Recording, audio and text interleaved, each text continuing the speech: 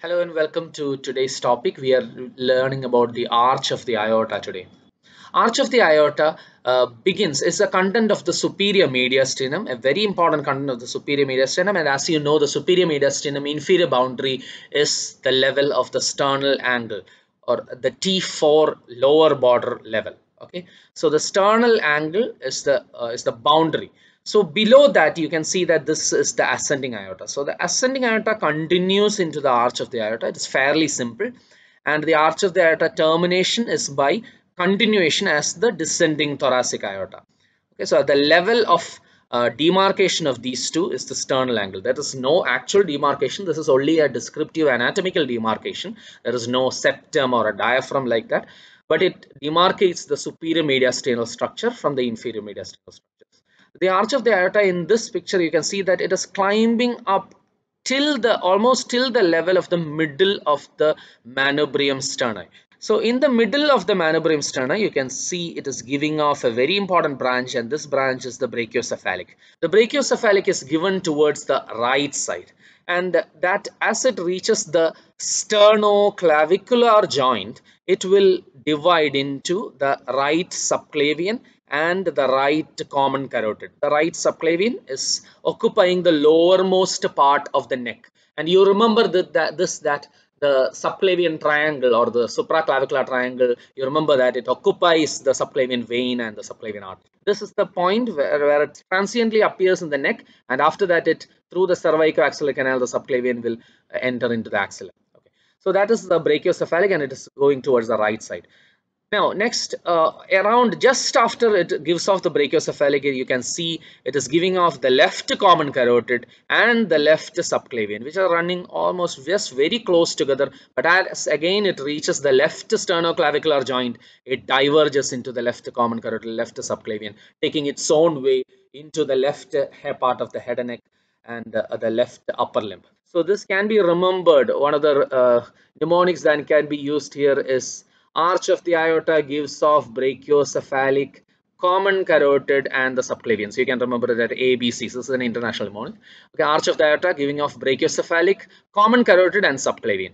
Okay, brachiocephalic, common carotid, and subclavian. So you can remember that ABCs. And remember also that C and S is strictly to the left side, and brachiocephalic is towards the right side. There's no mnemonic for that, but that you have to remember. So this obviously gives you an idea that this is almost in the midline, and the distal part of the arch of the aorta is just off the midline towards the left side. Okay.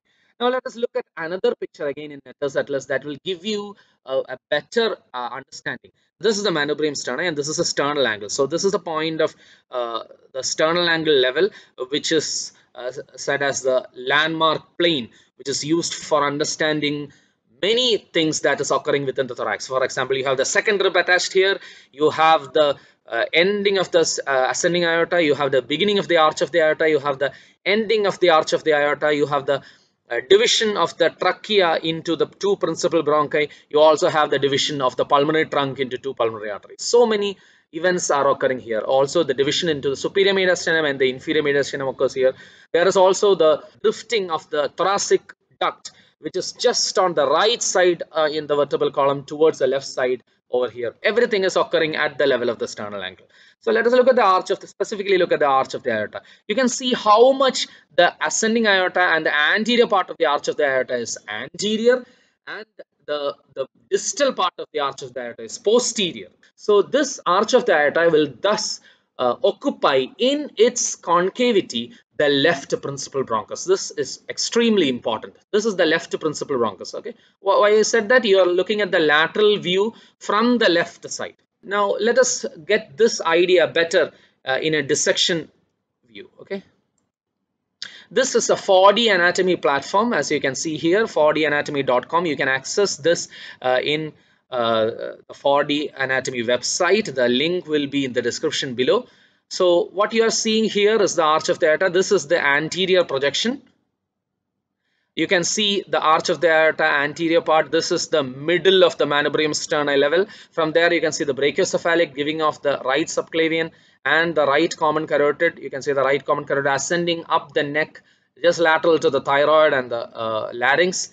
Okay, this is the left common carotid and the left subclavian.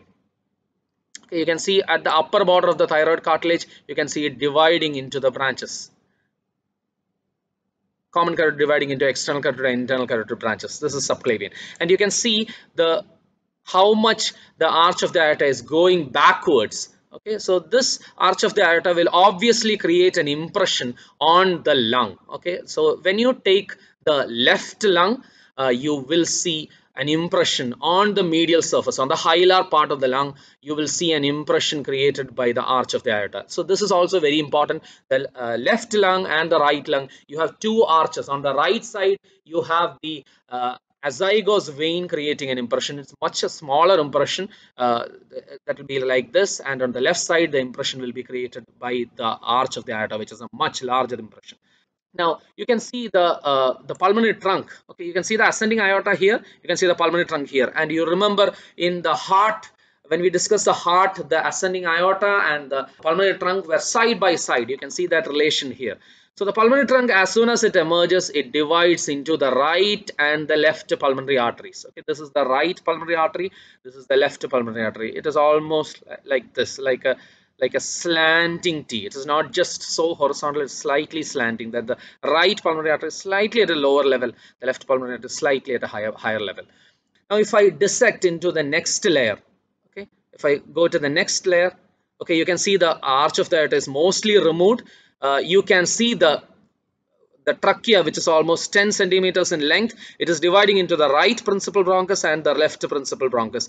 In front of the left principal bronchus, you have the division of the pulmonary trunk. So here you can again see the slanting division of the pulmonary trunk into pulmonary arteries. Right? Let us look back into the pulmonary, into the arch of the aorta. This is the arch of the aorta. In the concavity of the arch of the aorta, you can see another very important structure usually asked in anatomy exams. This is the ligamentum arteriosum. Ligamentum arteriosum is connecting the concavity of the arch of the aorta towards the pulmonary trunk. To be precise, it is almost to the left pulmonary artery, beginning of the left pulmonary artery, very close to the pulmonary trunk. Okay, so that this is almost a horizontal structure. This is the remnant of the ductus arteriosus, which was a very important shunt within the fetal circulation. So this closes functionally after birth, and structurally within weeks after birth, this will close into a fibrous remnant, and that is the ligamentum arteriosum. So let us look from anterior to posterior. You have the pulmonary trunk, you have the right and the left pulmonary arteries. The pulmonary trunk division is occurring in front of the left bronchus, left principal bronchus. That behind that left principal bronchus, the arch of the aorta is like this. It is jumping off the right pulmonary artery and the left principal bronchus. Okay, right pulmonary artery and the left principal bronchus is occupied in the concavity of the arch of the aorta. Okay. Another relation of the arch of the aorta is that on the left side you have the vagus. The vagus will be running like this. Okay, behind the root of the lung. Root of the lung will be occupied by the pulmonary artery, pulmonary veins, and the principal bronchus. So behind that root of the lung, you will have the vagus, which will be descending down like this, but it is giving off from here, it is giving off a recurrent laryngeal nerve. And the recurrent laryngeal nerve of the left side will be hooking the arch of the aorta and the ligamentum arteriosum. And the recurrent laryngeal nerve will then further climb up the tracheo-oesophageal groove. So after it hooks the arch of the aorta and the ligamentum arteriosum, it will climb up the tracheo-oesophageal groove. So this is the left recurrent laryngeal nerve. So usually it is asked which recurrent laryngeal nerve is longer. Okay, the left recurrent laryngeal nerve is longer. Why the left recurrent laryngeal nerve is longer? You don't have an arch of the aorta on the right side usually. Okay, it is only an anomaly when you have a right side arch of the aorta. Normal profile is that you have a left sided arch of the aorta, and the left side of arch of the aorta will pull the recurrent laryngeal nerve downwards. So the left recurrent laryngeal nerve is more longer and hence more prone for injuries or lesions or diseases of the thorax. So obviously the left recurrent laryngeal nerve is more prone for lesions, for recurrent laryngeal nerve palsy. Okay, all of this is occurring because of the arch of the aorta. So if you look at the arch of the aorta, the I mentioned about what are its branches, what are its relations, how is the left principal bronchus and the pulmonary trunk and the arteries related to it. I also mentioned about the ligamentum arteriosum. I forgot to mention about the ligamentum arteriosum is found beyond the branch of the subclavian. Okay, left subclavian is given off. Only after the left subclavian is given off, you have the ductus arteriosus. Okay, that is also important when you learn about patent ductus arteriosus. And the relations, you need to know that you have the left vagus on the left side and the left recurrent laryngeal nervus on the right side in the tracheoesophageal groove. And this also has a impact on that. The location of the aorta of the arch of the aorta on this side, okay, on this side will slightly push the trachea towards the right side, and the esophagus will be slightly indented. Okay, both of them are important. Okay, this is one of the reasons why the trachea is lower part of trachea is slightly deviated towards the right. In medicine, you usually learn that the trachea has a slight deviation towards the right side. Okay, one of the reasons is the location of this relatively firm structure, the arch of the aorta towards the left, which is on the left side, that is slightly displacing the lower end of trachea towards the right side. The esophagus is roughly indented. This is one of the normal constrictions of the esophagus, roughly at around 22-23 centimeters from the incisor teeth. That is also created by this arch of the aorta. You can see this picture also. You can see the lateral view of the mediastinum from the left side. Here also you can see this is the root of the lung, where I mentioned as before, this is the bronchus, the left principal bronchus. This is the pulmonary veins, and this is the pulmonary artery. Okay, and you can see that the vagus is running behind the root of the lung. Okay, and you can see another nerve descending down. This is the very important nerve, the phrenic nerve, which is going to supply the diaphragm. The phrenic nerve will be running in front of the root of the lung. Both these nerves, the phrenic nerve and the vagus nerve, is displaced both from the trachea and from the esophagus by the arch of the aorta. So this point is very important. Thank you.